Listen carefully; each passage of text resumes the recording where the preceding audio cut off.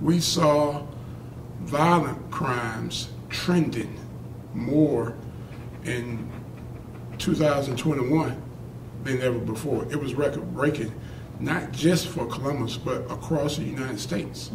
We saw record-breaking numbers of murders occurring. Now, the question is, what causes that? So,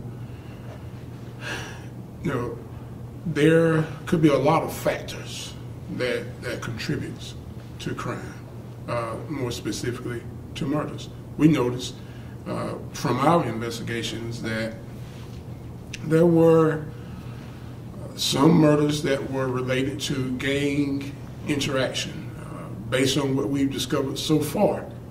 And of course, we investigated 63 murders, of which so far we've been able to solve 34. But of those cases, we've identified so far less than 10 of those cases have involved gang interactions. In the majority of those cases that we've seen so far have been domestic violence, family violence type cases.